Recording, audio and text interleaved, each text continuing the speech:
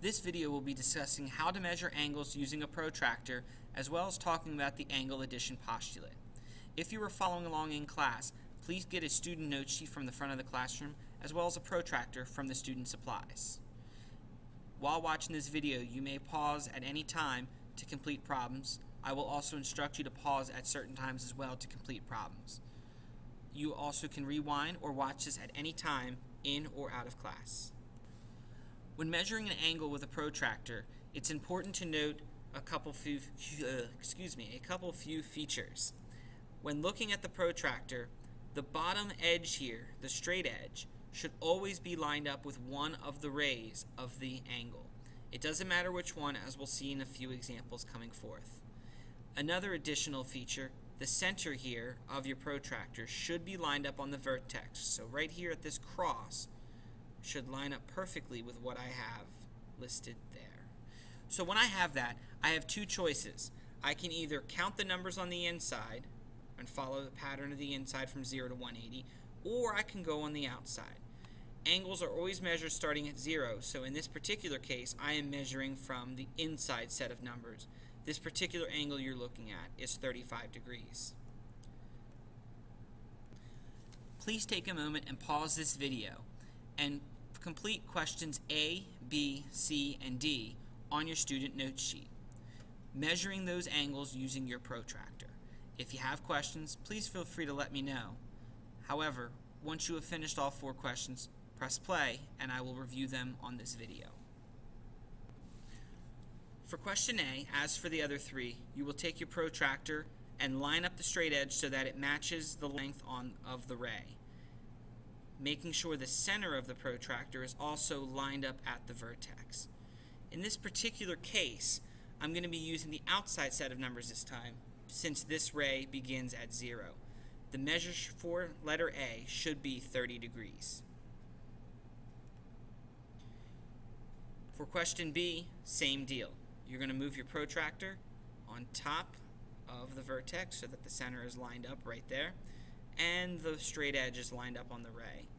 Again, this time, since I'm measuring the angle from this ray around to this ray, I will use the inside set of numbers to get my match.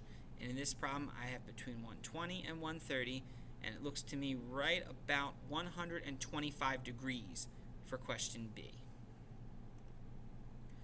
For question C, you can use either this ray as your straight edge side or the top ray as your straight edge side. For this particular demo, I will use the side one. It doesn't matter if you use the other one, though. You should get the same answer that I get here. So, revealing what I have here, we're going to use the inside set of numbers again, and I'm going to go with approximately somewhere between 80 and 90. I'm going to say approximately 86 degrees for question C. Finally, for question D, you take your protractor like we have in the previous examples and you set the vertex on the center and line up the protractor. And this time I'm using this ray, the ray that's on the left side, as my measure for the straight edge. I will use the outside set of numbers. I will get approximately 170 degrees for the measure in part D.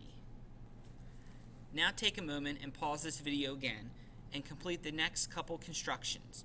You will be asked to construct an angle with a measure of 42, constructing a right angle, constructing an angle with a measure of 152 degrees, and once you have finished that, press play and I will review the problems on the video.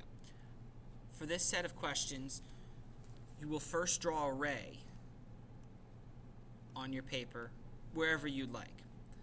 You will take your protractor and line up the end of the ray, the end point, which will eventually be your vertex, with the center of your protractor.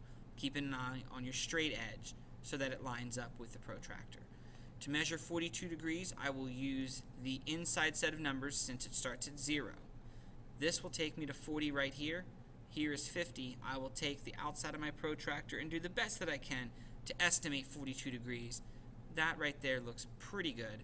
Take your straight edge, it could either be your protractor or a ruler, and draw a segment, or a ray I should say, extending from the vertex through your point and completing your 42 degree angle.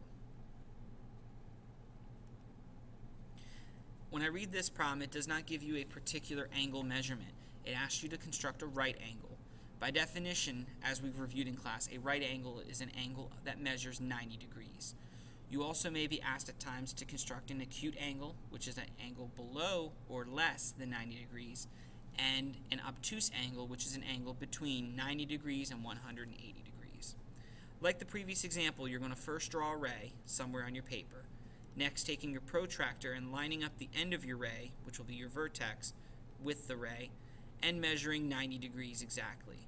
So that will be right here, the top center of the protractor. Move your protractor out of the way and use a straight edge to complete the drawing.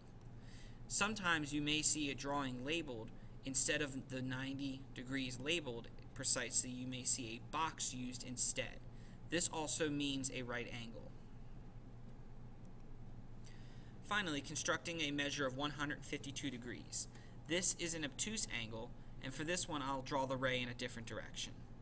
So here I have it measuring this way. I will line up so that my vertex, my future vertex, is lined up on the center of the protractor. Because I had the ray go in the left direction, I now need to use the outside set of numbers to create my angle.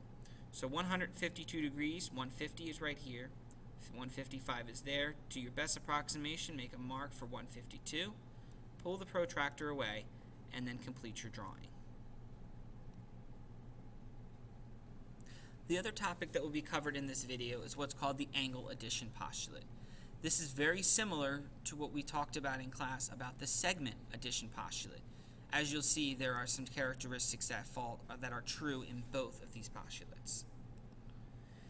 In the drawing here, I have an example that personifies the angle addition postulate.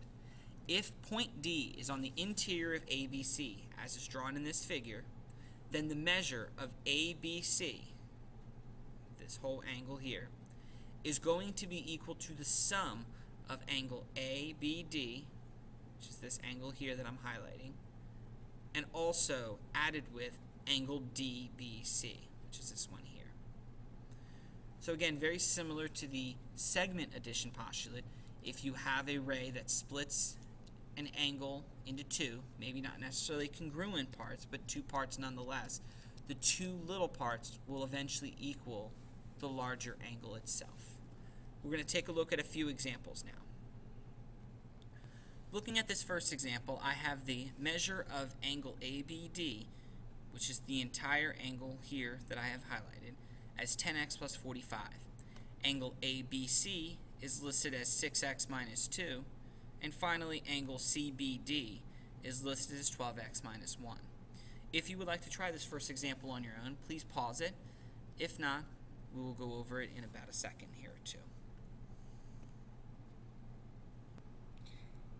Here I have the sketch from the Smart Notebook slides. ABD is 10x plus 45. So that's this entire angle right here. I'll draw a little arrow just to represent that. 10x plus 45. ABC is 6x minus 2. So that is this one right here. And finally, CBD is 12x minus 1. Now, based on the angle addition postulate we've discussed already, ABC and CBD, when added together, will give me the same measure total of A, B, and D. Since I know the measure of ABC to be 6x plus 2, and the measure of CBD to be 12x minus 1, when I add these two together, I will get the entire angle of ABD. So 6x minus 2 plus 12x minus 1 will give me the entire segment, or the entire angle of 10x plus 45. From here, this is now just a mathematical expression, an equation that we can solve by combining like terms, isolating the variable. 6x and 12x will give me 18x. Negative 2 and negative 1 is negative 3. Subtract the 10x to the other side of the equation. That would give me 8x. I will also add the 3 over here as well. That gives me 8x equals 48. Divide both sides by 8. My x value here is going to be 6. This question is asking me not to give the value of x, but to give the value of ABD, ABC, and CBD. So what I will do is take my 6 and plug it into each of these expressions. 10 times 6 is 60. 60 plus 45 is 105 degrees. 6 times 6 is 36, and 36 minus 2 is 34 degrees. And finally, 6 times 12 is 72, and 72 minus 1 is 71 degrees. And there's my final solution.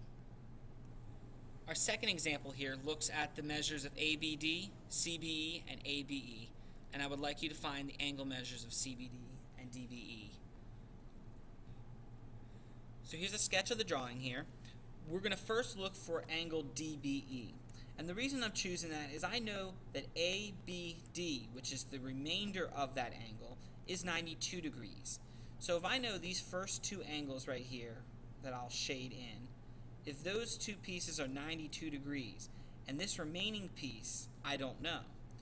However, I do know the entire angle is 111 degrees. So based on the angle addition postulate, if I subtract 92 from 111, I'll get the remaining part here, which is going to end up giving me 19 degrees as the measure of angle D, B, and E. Lastly, I also know that CBE measures 74 degrees. I'll write that out here again since I sketched over it. I know that entire angle is 74 degrees. I also just found out that DBE is 19 degrees. So if I know this is 19 degrees and this whole angle is 74, I can find CBD by taking 19 away from 74. When I do that, I'm going to get 55 degrees as my angle measure for angle CBD.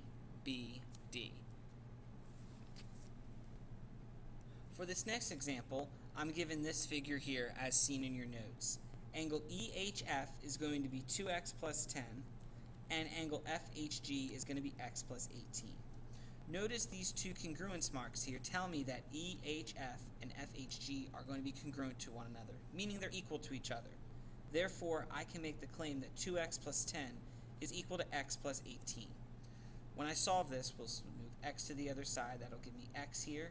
If I subtract 10, it gives me x is equal to 8. That answers one part of my question. I also need to find the measure of EHG. That's the entire angle. If I plug 8 into EHF, I'll get 8 times 2 is 16, and 16 plus 10 is going to be 26 degrees as angle EHF. Now, because these two are congruent to one another, that also tells me that FHG is also 26. 26 plus 26 gives me the measure of EHG to be 52 degrees. This final example will not be shown on this video. I would like you to stop this video and complete this problem. Once you have finished, please raise your hand and let me know. I will check your answer, and that completes this lesson. Please feel free to rewind to any portion of this video, and also let me know if you have any questions. Thank you for watching.